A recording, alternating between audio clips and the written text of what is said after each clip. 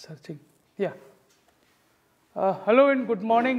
In this session on unit planning, मैं आप सभी का स्वागत करता हूं इस 12 डेज वर्कशॉप के दूसरे दिन।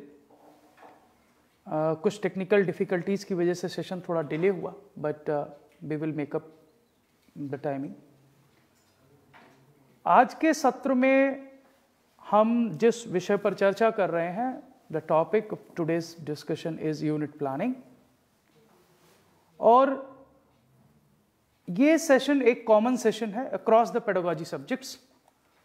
तो आपका सब्जेक्ट कोई भी हो, आप अपने सब्जेक्ट पर यूनिट प्लान बना सकते हैं, अपने सब्जेक्ट के यूनिट प्लान्स को यूज़ कर सकते हैं और अपने साथियों की मदद कर सकते हैं, अपनी टीचिंग प्रैक्टिस को बेटर कर सकते हैं।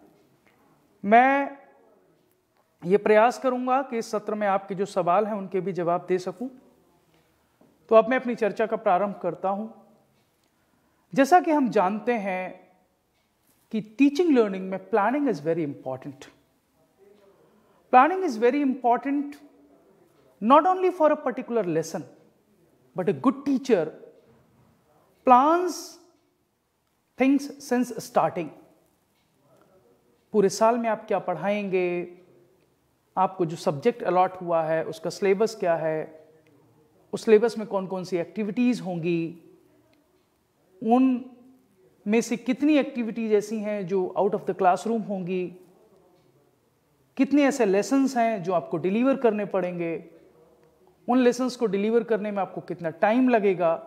So you plan basically since starting many things, and this is one part of the planning which is called unit planning.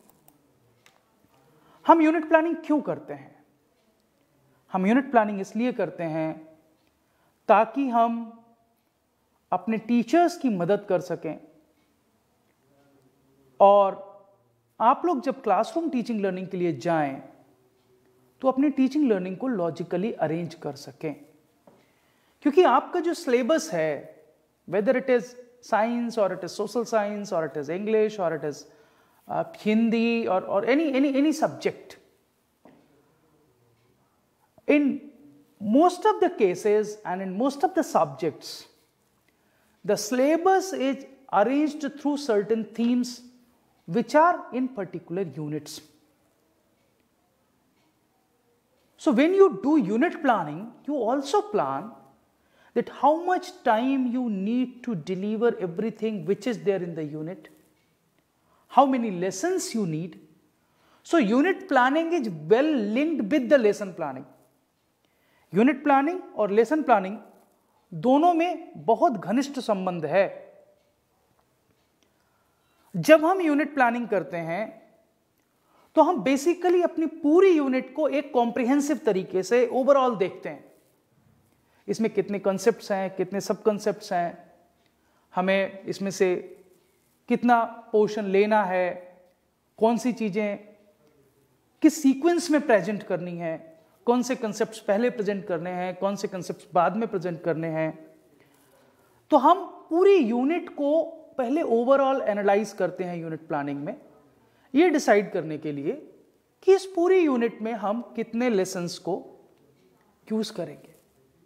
इससे फायदा ये होता है कि अगर कहीं हैप्सर्डनेस है कंटेंट में, कई बार आप देखते हैं कि कुछ कंटेंट आपको लगता है बहुत इंपॉर्टेंट है, कुछ कंटेंट आपको लगता है लेस इंपॉर्टेंट है, but when you go through with the text book arrangement, sometimes you feel कि आपने जस्टिस नहीं किया कंटेंट के साथ, because you as a teacher is the best जज that which section of the content, what point should be emphasised more in your class.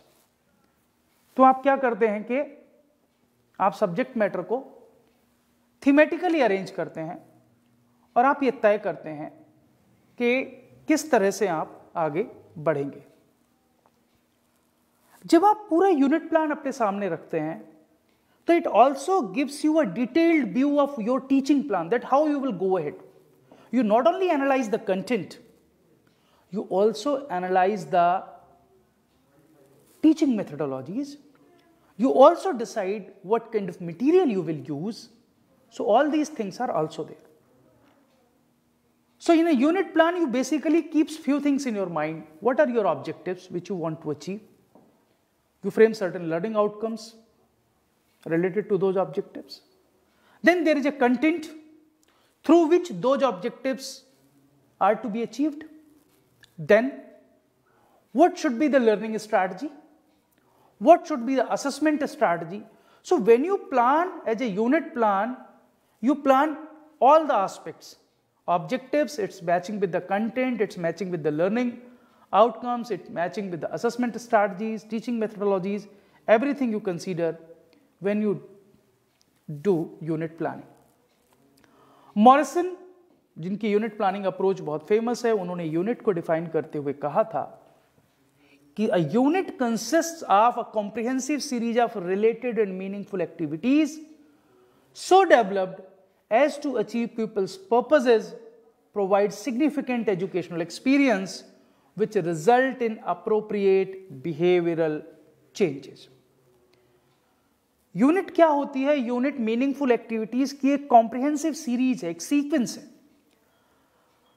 आप जिन text books का इस्तेमाल क्लास में करते हैं, there are certain text books जहां content unit में arrange है.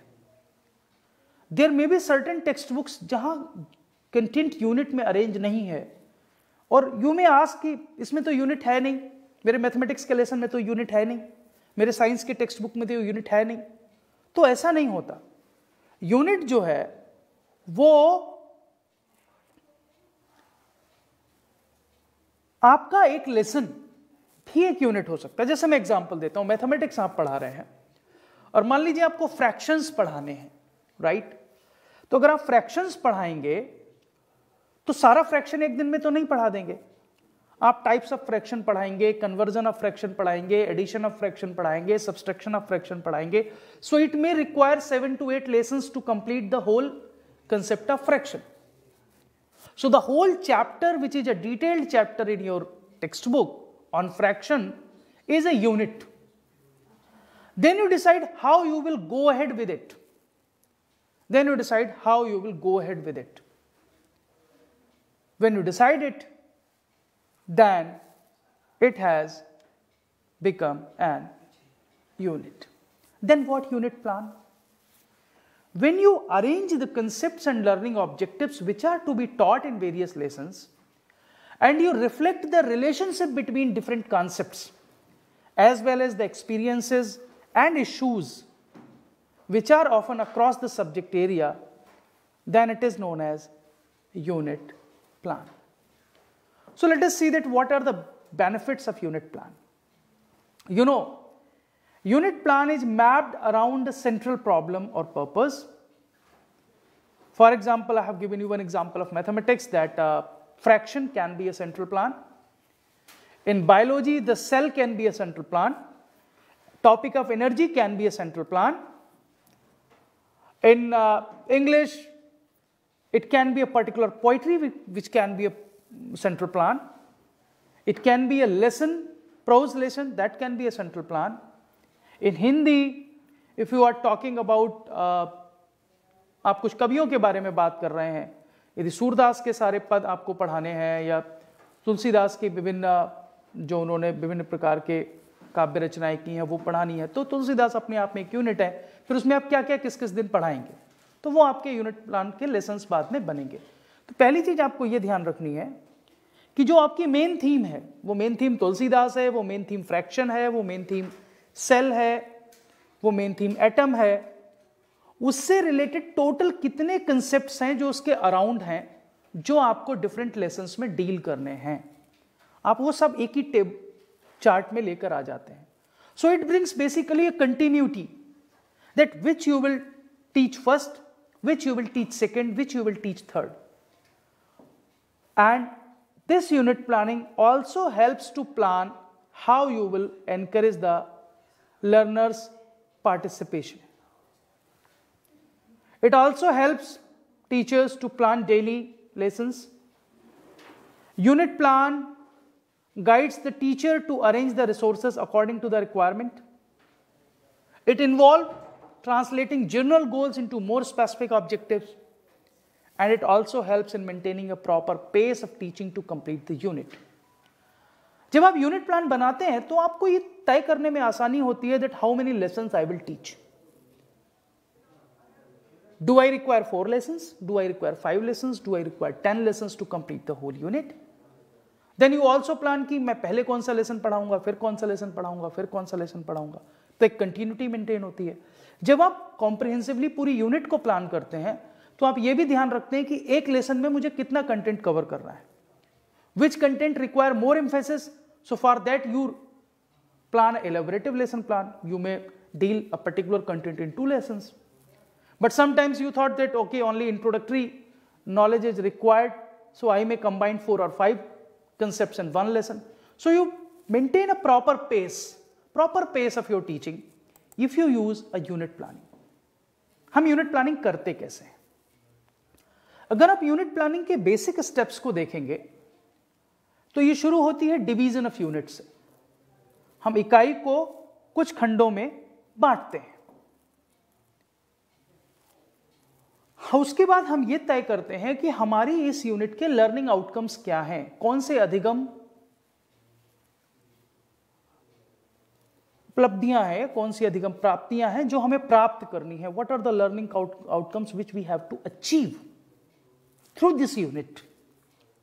Then to achieve these learning outcomes, what should be our teaching method, what should be our technique. In a lesson plan, in a whole unit, if you plan 4 or 5 lessons, you may decide okay, in first lesson it will be more discussion mode. In lesson 2 it requires some active engagement of the learners, so you may plan a role play, you may plan a activity.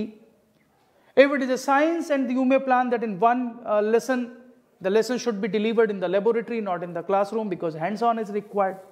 So you also plan that what are the teaching methods which are required for a particular concept or a particular lesson within the unit. जब आप ये पहले से plan करते हैं तो आपको पता रहता है आपको रिसोर्सेस कौन से चाहिए, आपको कौन सा लेसन कहां डिलीवर करना है, कैसे डिलीवर करना है, कब डिलीवर करना है. आप अपने इंटरेक्शन को प्लान करते हैं कि आपका लर्नर के साथ कहां कितना इंटरेक्शन होना चाहिए. किस लेसन में learner to learner interaction important है, किस लेसन में learner to teacher interaction important है, किस लेसन में लर्नर टू कंटेंट और learner to material interaction important है. And you also design how you will evaluate और assess the whole unit which is called unit test. तो हम ये भी तय करते हैं because we fix our learning outcomes, so keeping those learning outcomes in our mind we set the way through which we will evaluate our unit. It's not always a paper pencil test or a question answer type unit test.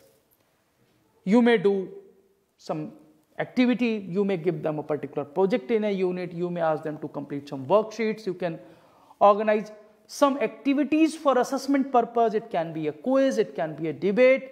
You also plan that what kind of assessment technique or tools you will use to assess the learning outcomes of your learners in this particular unit. So in this way you basically plan. Then you prepare it in a format. So this is a blank format on the slide which you can see. हम इसमें क्या करते हैं, हम इसमें topics और सब concepts identify करते हैं और ये फॉर्मेट हम हर एक लेसन के लिए यूज करते हैं. अगर एक यूनिट में हमने तय किया कि हम 4 लेसन में यूनिट खत्म करेंगे, if we have decided we will finish this unit in 6 lessons or 8 lessons or 3 lessons, how many number of lessons you have decided, you will prepare this format for each lesson. तो अभी जब आप afternoon session में अपने unit plans बनाएंगे तो आप पहले एक यूनिट अपनी टेक्स्ट बुक से चूज करेंगे. अपने पेडागोजी सब्जेक्ट्स में आपके पास 2 पेडागोजी सब्जेक्ट्स हैं, दोनों सब्जेक्ट में एक यूनिट, एक चैप्टर चूज करेंगे. फिर डिसाइड करेंगे कि उस चैप्टर को आप कितने लेसन्स में कंप्लीट करेंगे. You will analyse it, right. Then in one lesson what will be the common topics and subtopics which you will deal. What are the expected learning outcomes related to those topics, concepts and subconcepts? What will be your activities, your teaching methodology, your strategy to deal with that concept? What kind of learning resource you will use and what will be your assessment strategy? I'm going to show you an example. so that it will clarify you that how you can prepare your unit plan. Nowadays, we are using a particular tool for unit planning or planning that is called concept map. आजकल हम लोग जो unit planning करते हैं after constructivist approach, we follow concept map. Concept map basically क्या करता है, हमारे एक यूनिट में जितने भी कंसेप्ट्स हैं उनको आपस में कनेक्ट करता है. उन कंसेप्ट सब कंसेप्ट्स के बीच क्या रिलेशन है, उस रिलेशन को लिंक करता है और पूरी यूनिट की एक होलिस्टिक व्यू हमें देता है, जिसके आधार पर हम डिस्ट्रीब्यूट कर सकते हैं. We can distribute the lessons by keeping in mind the linkages between various lessons. So there is always a strong linkage between the unit plan and the lesson plan, as well as there is a sequential linkage between the lesson plans also. तो ये नहीं हो सकता कि unit plan आप किसी और topic पे बना लें, कल को लेसन प्लान बनाने का प्रैक्टिस हो तो आप किसी और लेसन पे बनाएं. नहीं, you identify a unit, you identify lessons with in them. Otherwise unit plan की पूरी एक्सरसाइज का कोई फायदा नहीं होता. यूनिट प्लान की एक्सरसाइज का लाभ तभी है, it is always beneficial if you are connecting your unit with your lessons. So then on the basis of the concept map, you can distribute your lessons accordingly, you can establish linkages with them, you can plan teaching strategy, identify resources, arrange content and develop assessment tools too. So what is a concept map? It is basically a visual representation of meaningful relationship between the concepts and form of propositions. So if you see a concept map, it has nodes and connecting links. इसमें कुछ nodes होती हैं और उनके बीच कुछ connecting links होते हैं और उन connecting lines के ऊपर labels होते हैं. तो किसी भी concept map के 3 important part होते हैं, nodes, connecting lines और label on lines. ये कैसे काम करते हैं इसको आप इस तरह से देखिए. ये एक thematic concept map है. आपका एक कोई चैप्टर का पूरा थीम है जो आपका एक की कंसेप्ट है. फिर वो की कंसेप्ट के अंदर बहुत सारे जनरल या मेन कंसेप्ट्स हैं. वो मेन कंसेप्ट्स कैसे की कंसेप्ट से जुड़े हैं वो लिंक रिफ्लेक्ट करता है.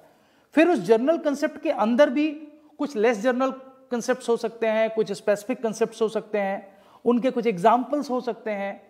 तो इस तरह से वो आपस में सब कनेक्टेड होते हैं और जब 2 कंसेप्ट्स आपस में या 2 सब कंसेप्ट्स आपस में कनेक्ट होते हैं तो उसको हम क्रॉस लिंक बोलते हैं.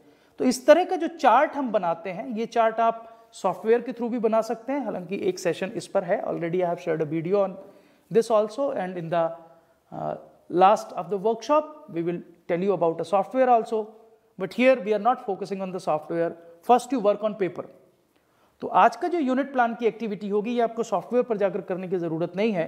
You can do it on paper. आप अपना टॉपिक आइडेंटिफाई करिए, उसके अंदर कंसेप्ट्स आइडेंटिफाई करिए, उनको कनेक्ट करिए. जैसे आप यहां देखिए, यहां जो एटम है, ये एटम हमारा मेन चैप्टर है, राइट. अब ये एटम में सब एटॉमिक पार्टिकल्स हो सकते हैं. सो एटम हैज सब एटॉमिक पार्टिकल्स. उसमें से पॉजिटिवली चार्ज प्रोटॉन होते हैं, नेगेटिवली चार्ज इलेक्ट्रॉन होते हैं और न्यूट्रल पार्टिकल्स न्यूट्रॉन होते हैं. एटम के बारे में एक बात ये हो सकती है. एटम के बारे में दूसरा पोर्शन हो सकता है एटॉमिक मॉडल्स, जहां हम बोर मॉडल, रदरफोर्ड मॉडल और थॉमसन मॉडल की बात करते हैं. एटम्स के बारे में अगला कॉन्सेप्ट हो सकता है एटॉमिक नंबर और मास नंबर, जहां हम आइसोटोप्स और आइसोबार्स की बात करते हैं, राइट. आइसोटोप्स और आइसोबार्स में मास नंबर का क्या रिलेशन है और एटॉमिक नंबर्स का क्या रिलेशन है, ये इनके बीच क्रॉस लिंकेज है. तो यहां आप देखिए, ये नोड है, ये कनेक्टिंग लाइन है और ये लेबल ऑन द लाइन है. तो ये लेबल ऑन द लाइन जो होता है ये रिफ्लेक्ट करता है 2 कंसेप्ट्स के बीच की रिलेशनशिप. तो इस तरह से हमने पूरे चैप्टर को एटम के इस एक चार्ट में रिप्रेजेंट कर लिया. अब हम ये तय कर सकते हैं कि हम ये पूरा यूनिट कितने लेसन्स में पढ़ाएंगे. हो सकता है एक दिन हम केवल प्रोटॉन, इलेक्ट्रॉन, न्यूट्रॉन की बात करें, एक दिन हम केवल ऑर्बिट, बैलेंस इलेक्ट्रॉन और बैलेंसी की बात करें, एक दिन हम केवल एटॉमिक मॉडल्स की बात करें, एक दिन हम केवल mass number, atomic number, isobars और आइसोटोप्स की बात करें. तो इस तरह से जब हम पूरे यूनिट का एक कंसेप्ट मैप बना लेते हैं तब we can divide it into lessons. How you see, जैसे यहां मैंने उस पूरे कंसेप्ट मैप का एक पोर्शन लिया है. You can see that this is one portion which I have selected, which means atom, subatomic particle, proton, electron and neutron. So in one lesson, lesson 1, I am going to deal only with these 3 parts. Atom has subatomic particle, proton, electron and neutron. तो ये हमारे main concepts हैं जो हम एक lesson में deal करेंगे। अब हम अपना लेसन प्लान इस पर बना सकते हैं। तो जब हम यूनिट प्लान बनाएंगे तो जो हमने फर्स्ट लेसन आइडेंटिफाई किया है उसमें हमारे क्या टॉपिक्स हैं, जैसे यहां देखिए हमने लिखा है basic structure of atom, electron, proton, neutron और स्ट्रक्चर ऑफ न्यूक्लियस। ये हमारे कंसेप्ट्स हैं, सब कंसेप्ट्स हैं जो हम एक लेसन में डील करेंगे। हमारा लर्निंग आउटकम क्या है कि learners differentiate particles on the basis of electric charge. अगर हम इतना समझा पाते हैं तो ये हमारा लर्निंग आउटकम्स एक्सपेक्टेड हो सकता है। ये एक भी हो सकता है, एक से ज्यादा भी हो सकते हैं, बट यूनिट प्लान में ओवरऑल लेसन का क्या एक्सपेक्टेड लर्निंग आउटकम है हमें वो लिखना चाहिए। जब हम लेसन प्लान बनाते हैं तब हम बहुत सारे लर्निंग आउटकम उस लेसन के लिखते हैं। फिर इसके लिए हम क्या करेंगे, व्हाट एक्टिविटी और स्ट्रैटेजी वी विल यूज। जहां से यहां मैंने लिखा है activity to show charge in the particles, role play on सब एटॉमिक पार्टिकल। तो 2 एक्टिविटी हमने यहां प्लान की है। क्या लर्निंग रिसोर्स यूज होगा, इसके लिए मैंने डिसाइड किया है कि मैं 3D model of an atom use करूंगा। और इसका असेसमेंट कैसे करूंगा, इसके लिए मैं क्रॉसवर्ड पजल डेवलप करूंगा। तो हमने तय किया कि हमारे यूनिट में पहला लेसन क्या होगा, उस लेसन के सब कंसेप्ट्स क्या होंगे, उसका लर्निंग आउटकम क्या होगा, उसमें कौन सी एक्टिविटीज डिजाइन करेंगे, कौन सा हम मॉडल लर्निंग रिसोर्स यूज करेंगे, क्या असेसमेंट स्ट्रैटेजी होगी। फिर हमने इसको फिर दूसरा पार्ट लिया, क्योंकि जब हम प्रोटॉन, इलेक्ट्रॉन, न्यूट्रॉन की बात एक क्लास में कर चुके हैं तो नेक्स्ट लेसन में अब हम बात करेंगे इलेक्ट्रॉन, ऑर्बिट, वैलेंसी, इन कंसेप्ट्स की। तो अब हम ये वाला पोर्शन लेंगे सेकंड लेसन में। जब हम ये पोर्शन लेंगे तो अब हम सेकंड लेसन में केवल बात करेंगे इलेक्ट्रॉन, वैलेंसी, ऑर्बिट्स, इन कंसेप्ट्स की बात हम अपने सेकंड लेसन में करेंगे। तो फिर हमारे सेकंड लेसन के टॉपिक सब टॉपिक होंगे electron, valency, orbit, distribution of electron, बोरबरी scheme, concept of valency. ये बेसिक चीजें हैं जो हम डील करेंगे, राइट। फिर यहां हमारा लर्निंग आउटकम से क्या होगा कि अगर हमारे लर्नर्स बोरबरी स्कीम के हिसाब से इलेक्ट्रॉन्स को सेल्स में फिल कर पाते हैं तो हमारा ये लेसन पढ़ाना सक्सेसफुल हो जाएगा। इसके लिए हम क्या कर सकते हैं, हम ब्रेनस्टॉर्मिंग कर सकते हैं, डिस्कशन कर सकते हैं, पॉसिबल स्ट्रक्चर एटम का क्या हो सकता है, उनको ऑर्बिट्स में इलेक्ट्रॉन फिल करने के लिए एक्सरसाइजेस दे सकते हैं, रोल प्ले भी करा सकते हैं। इसके लिए लर्निंग रिसोर्स क्या होगा, न्यूक्लियस का मॉडल चाहिए, ऑर्बिट्स के मॉडल चाहिए, प्ले कार्ड चाहिए इलेक्ट्रॉन्स पर, ऑर्बिट्स पर, न्यूक्लियस पर। और इसके लिए हमने तय किया कि हम एक 10 मार्क का 10 मार्क्स का यूनिट टेस्ट देंगे, जो टेस्ट हमारे इस लेसन में जो लर्निंग आउटकम है उसको टेस्ट करेगा। तो ये हमने तय किया हमारा कंसेप्ट्स क्या है, हमारे लर्निंग आउटकम्स क्या है, हमारी स्ट्रैटेजीज क्या है, हमारे रिसोर्सेज क्या है और हम इसको असेस कैसे करेंगे। फिर हमने तय किया कि हमारा अगला लेसन जो है वो थर्ड पार्ट होगा जिसमें हम एटॉमिक मॉडल्स की बात करने वाले हैं। तो लेसन 3 में हमने उसी अपने कंसेप्ट मैप में से एक पोर्शन सिलेक्ट किया जिसमें हम atomic model, Bohr model, Rutherford model और थॉमसन मॉडल, इन तीनों की बात करने वाले हैं, ठीक। So what we will do now, we will again make a sheet that what will be the concepts, atomic model, Thomson model, Rutherford model and Bohr model. What will be the expected learning outcome, that if learners are able to differentiate, if they differentiate between Rutherford model and Bohr's model, this is our learning outcome. Then what activity or strategy we will use to teach it, we will demonstrate the atomic models, we will organize the discussion on it. What is a learning resource, हमने यहाँ तय किया कि I will show them a video animation on different atomic models which is available on YouTube. फिर assessment हम कैसे करेंगे, अगर हम बच्चों से कहेंगे कि वो तीनों एटॉमिक मॉडल्स के पिक्टोरियल डिमॉन्स्ट्रेशन कर दें, वो बताएं कि थॉमसन मॉडल का पिक्टोरियल डिमॉन्स्ट्रेशन, रदरफोर्ड का और बोर का, अगर वो ऐसा कर पाते हैं तो हम ये मानेंगे कि उन्होंने तीनों मॉडल समझ लिए हैं। तो अगेन वी डिसाइडेड अबाउट सब concepts, some learning outcomes, some activities, some resources and some assessment strategies. Similarly हमने फिर फोर्थ पोर्शन लिया जहां हमने एटम के मास नंबर और एटॉमिक नंबर का जो कंसेप्ट था, आइसोबर और आइसोटोप का जो कंसेप्ट था, उस कंसेप्ट को हमने एक और लेसन में कंप्लीट किया। उसमें जब हमने ये पोर्शन ले लिया तो हम यहाँ केवल mass number, isotope, isobar, atomic number, इन सब की बात करेंगे। फिर हमने इसके लिए एक प्लान कर लिया कि हमारे कंसेप्ट, सब कंसेप्ट्स क्या होंगे, हमारे लर्निंग आउटकम्स क्या होंगे, हमारी एक्टिविटीज़ क्या होंगी, हम किस तरह से वीडियो डेमोन्स्ट्रेशन यूज़ करेंगे, एग्जाम्पल्स यूज़ करेंगे या कैसे करेंगे, और छोटे प्रोजेक्ट किस तरह से हमारे काम में आएंगे जब हम बच्चों को ये अपॉर्चुनिटी देंगे कि दे search for some use of isotopes and आइसोबोर्स in their neighbourhood और इन देयर डेली लाइफ और in the medical science, we can give certain small projects. तो इस पूरी प्लानिंग में आपको क्या करना है, now I am focusing on that what is required for you. This is a example of science. Similarly you can go for social science also. अभी एक क्वेश्चन आया है कि let me tell you how you can go ahead in social science. So let me give you one example for that. For example, you are teaching about social science में एक concept है British period in India, right. एक lesson में भी आपकी text book में हो सकता है, 2-3 लेसन में हो सकता है. मैं मान लेता हूं, मान लीजिए एक लेसन में है जिसमें 1757 से 1857 तक के जो कालखंड है, 1757 में जब प्लासी की लड़ाई हुई और 1857 में जब जिसको स्वतंत्रता का प्रथम संग्राम कहते हैं वो हुआ. इस बीच में क्या क्या हुआ, अगर ये एक लेसन में है 1857 से 1947 तक एक लेसन में फॉर एग्जांपल, तो आप एक ही दिन में तो पूरा नहीं पढ़ा सकते. अब आपने तय किया कि 1857 से 1947 वाला जो आपकी बुक का चैप्टर है वो हमारे लिए एक पूरी यूनिट है, that is a complete unit.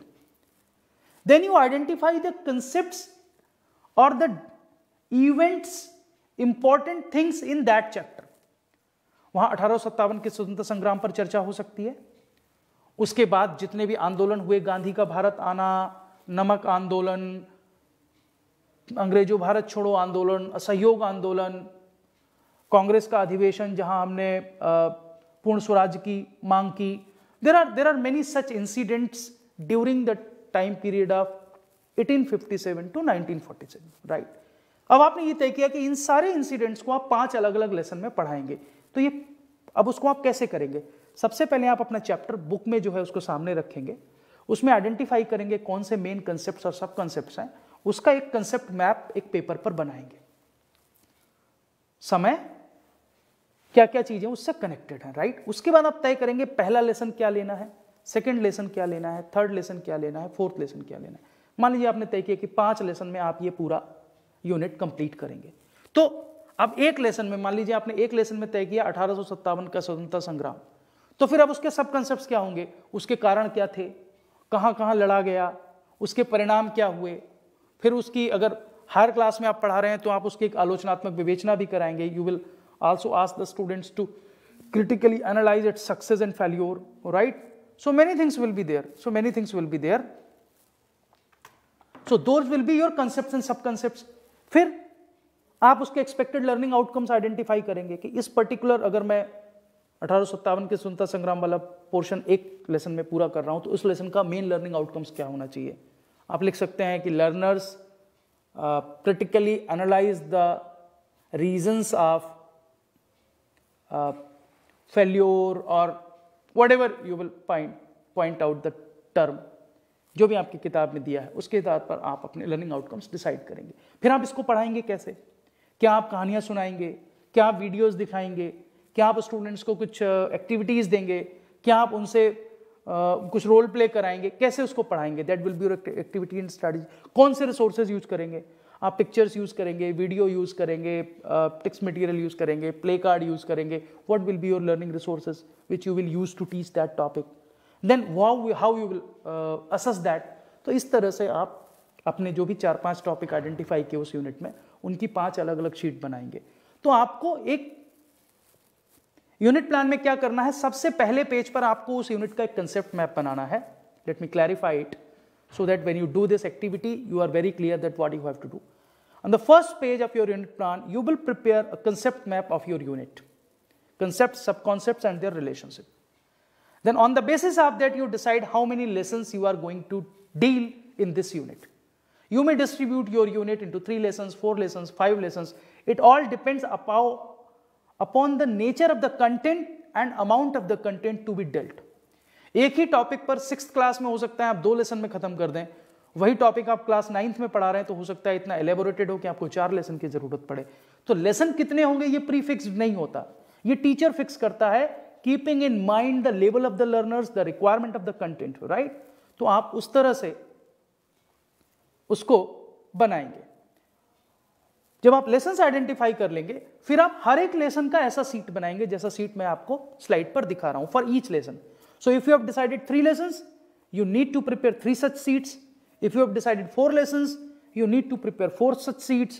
If you have decided 6 lessons, you need to prepare 6 such seats, right? So that will be your 1 unit plan. the whole unit, its concept map of all the concepts, distribution of the unit into lessons, then brief plan of each lesson और one sheet devoted to each lesson. इसके बाद आप एक comprehensive unit test बनाएंगे कि पूरी unit का अगर आपको परीक्षण करना है, पूरी यूनिट का यदि आपको आकलन करना है तो आप कैसे करेंगे? क्या वो 20 मार्क्स का टेस्ट होगा? क्या वो कोई वर्कशीट होगी? This also you decide keeping in mind the level of the learners and the subject. हो सकता है व्याकरण पढ़ा रहे हो तो आपका कुछ अलग तरह का असेसमेंट स्ट्रैटेजी हो हिंदी में. मान लीजिए आपने पढ़ाया कि मैं व्याकरण पढ़ाऊंगा, व्याकरण तो यूनिट नहीं है, व्याकरण में यूनिट हो सकती है, सर्वनाम एक यूनिट हो सकती है, विशेषण एक यूनिट हो सकती है, बहुत सारे इस तरह के जो ग्रामर के कंसेप्ट्स हैं वो आपकी एक यूनिट हो सकते हैं. मान लीजिए विशेषण ही आप पढ़ा रहे हैं तो आप सारे विशेषण एक दिन में पढ़ा देंगे तो बच्चे कंफ्यूज हो जाएंगे. देन यू डिसाइड कि ठीक है मैं गुणवाचक और संख्यावाचक एक दिन में पढ़ाऊंगा, जो बाकी के बचे हुए विशेषण है वो अगले दिन पढ़ाऊंगा. तो मान लीजिए आपने 2 लेसन प्लान डिसाइड किए कि 2 लेसन्स में मैं विशेषण खत्म करूंगा, तो पहले दिन क्या पढ़ाएंगे, दूसरे दिन क्या पढ़ाएंगे, उसका भी आप पहले कंसेप्ट में पढ़ाएंगे. विशेषण, विशेषण के प्रकार, प्रकारों के उदाहरण, संख्यावाचक भी हैं तो कौन से निश्चयवाचक होंगे, कौन से अनिश्चयवाचक होंगे, उसमें भी फर्दर डिस्ट्रीब्यूशन है ना विशेषण में, ग्रामर में अगर हम पढ़ते हैं हिंदी में. तो आप जो भी सब्जेक्ट आपका टीचिंग सब्जेक्ट है, चाहे वो साइंस है, सोशल साइंस है, हिंदी है, इंग्लिश है, मैथमेटिक्स है, आपको यूनिट के लेसन्स तय करने हैं और फिर उन लेसन्स के इस तरह से शीट्स बनाने हैं और शीट्स बनाने के बाद फिर आपको अपने यूनिट प्लान तय करना है. तो मैं मैं आपके कुछ प्रश्न बीच बीच में ले लेता हूं. हेमंत कुमार प्रधान पूछ रहे हैं what is a basic difference between lesson plan and unit plan, और वही क्वेश्चन 2-3 और लोगों का है. तो मैं lesson plan basically a plan of your 1 day activity in the class. आज आप अपनी कक्षा में क्या पढ़ाएंगे, that individual plan is your lesson plan. But how you will distribute your whole unit into lessons, how many lessons are required, what are the expected learning outcome of the whole unit, what kind of learning resources will be used to deal with different lessons in this unit. So when you plan comprehensively about the whole unit by using a concept map, it becomes a unit plan. So unit plan is for you. इसलिए unit plan बहुत elaborated नहीं होता. जैसे आप lesson plan बनाते हैं, types of questions, activities, 5E की बात करेंगे तो एक्सप्लेनेशन में क्या करेंगे, एक्सप्लोरेशन में क्या करेंगे, जब उसकी चर्चा आएगी तो हम लोग करेंगे कल या परसों में लेसन प्लान कैसे बनाने हैं. बट यहां हम लेसन प्लान नहीं बनाते, यहां हम ये तय करते हैं कि पूरी यूनिट को हम कितने लेसन्स में डिस्ट्रीब्यूट करेंगे, उन लेसन्स का सीक्वेंस क्या होगा, हर एक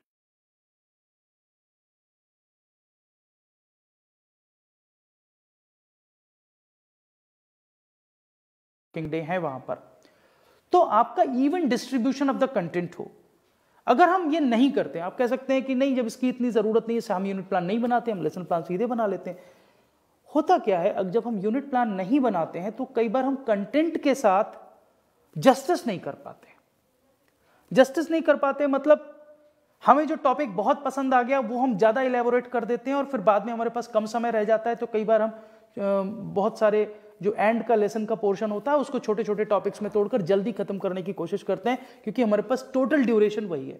लेकिन अगर हम यूनिट प्लान बना लेते हैं तो हम पहले से तय कर लेते हैं that which concept will be emphasised more, which concept will be emphasised less, which concept require the whole lesson.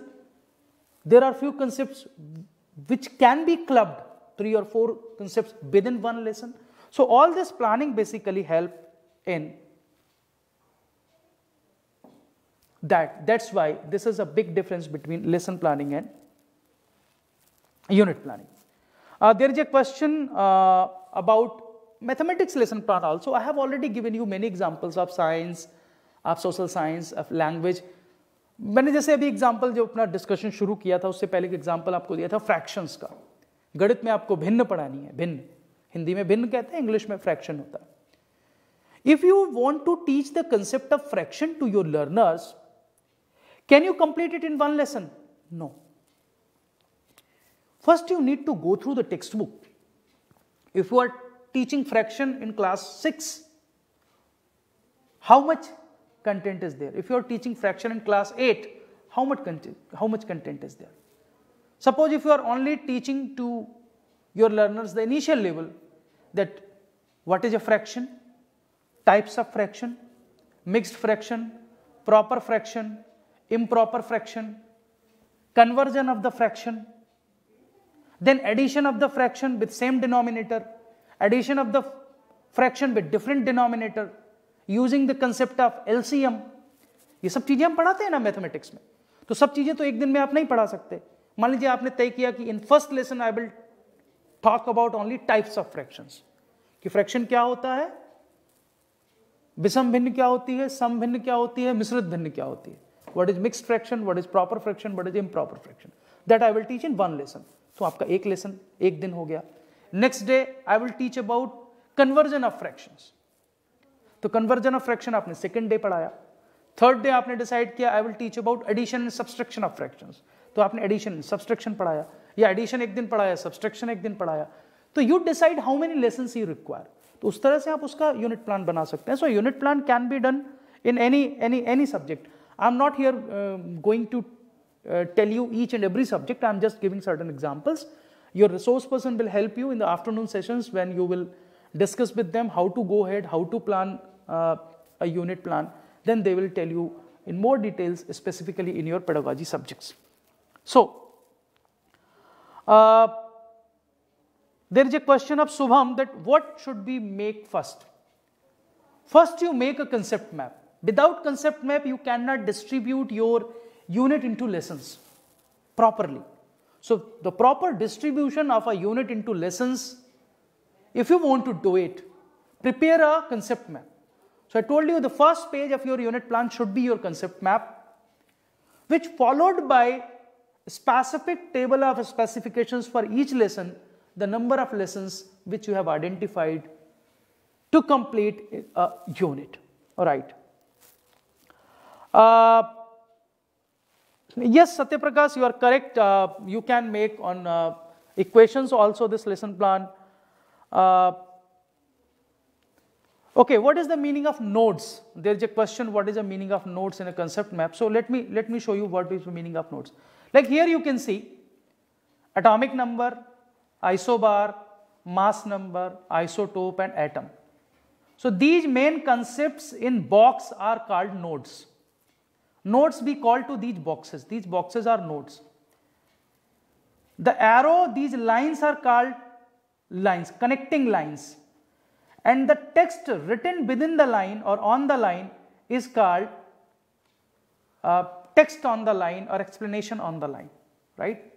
So there are some nodes which are connected with each other with some connection or connecting link, with some meaningful connection. Like atom and mass number, how it is connected? The total number of proton and neutron in an atom is called mass number. So this is the relationship.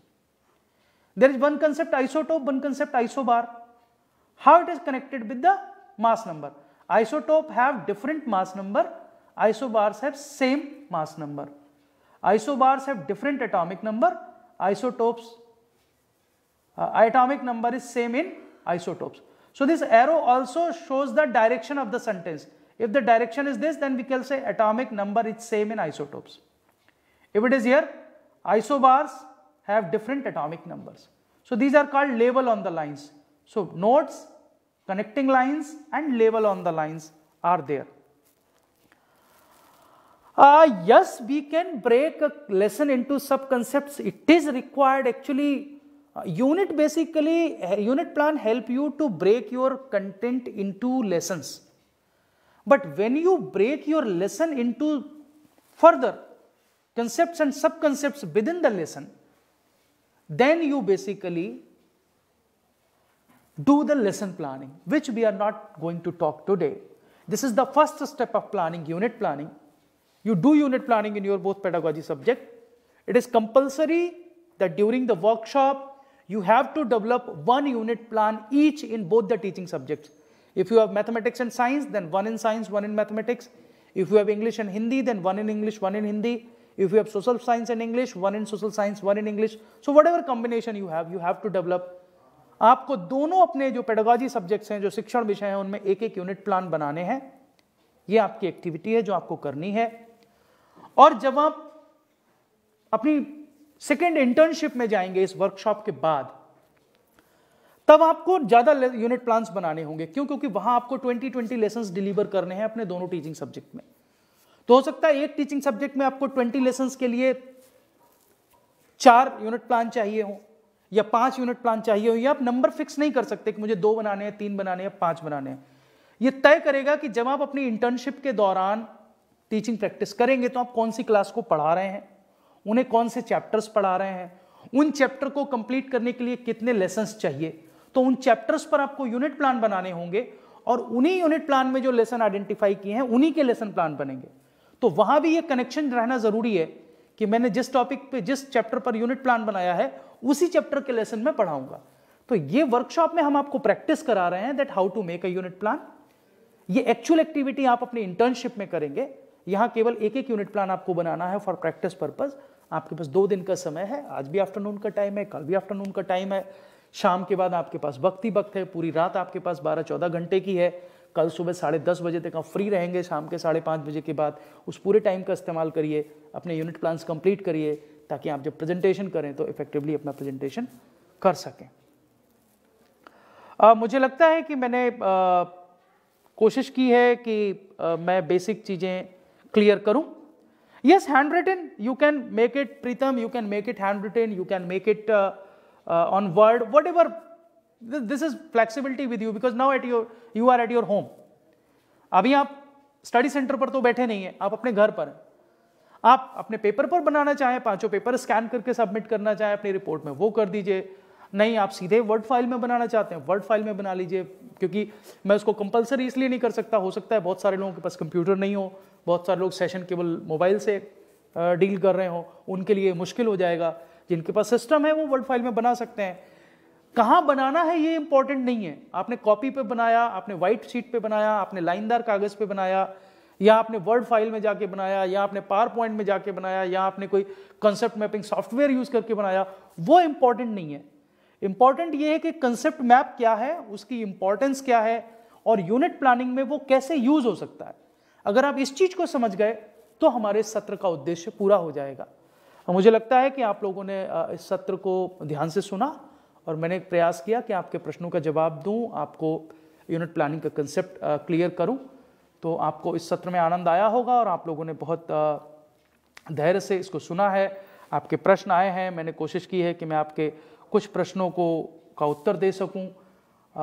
सभी प्रश्नों का उत्तर देना संभव नहीं होता है, लेकिन जो प्रश्न स्क्रीन पर दिखते हैं और अच्छे होते हैं, तो concept map is a part of unit plan, not of the lesson plan. Concept map is a part of a unit plan. Okay, सो एक इस पर वीडियो भी है जो ऑलरेडी हमने आपको सर्कुलेट किया है, तो आप उसको भी दोबारा देख सकते हैं. ये लेक्चर भी यूट्यूब पर रहेगा, तो आपको कहीं कठिनाई आती है तो आप इसको दोबारा प्ले करके, सॉरी फेसबुक पर रहेगा तो आप दोबारा इसको फेसबुक पेज पर हमारे प्ले करके देख सकते हैं और आपकी सारी समस्याओं का समाधान होगा. आप अपनी वर्कशॉप को एंजॉय कर रहे होंगे और करते रहेंगे. और जितनी भी एक्टिविटी सेशंस हैं, मेरा आपसे रिक्वेस्ट है एक्टिविटीज जरूर करें, क्योंकि बिना एक्टिविटी के वर्कशॉप का कोई मतलब नहीं रह जाता है. It is not a one way communication. You have to do things which are expected to do. So with this, thank you very much. अभी इस सत्र के बाद 15 मिनट के गैप के बाद दूसरा सत्र शुरू होगा जो किसी और टॉपिक पर है. हमारी कोलीग डॉक्टर एलिजाबेथ कुरुविला आएंगी और वो आपसे उस टॉपिक पर बात करेंगी. मैं आपसे फिर मिलूंगा किसी और टॉपिक के साथ. तब तक के लिए आप सभी को नमस्कार.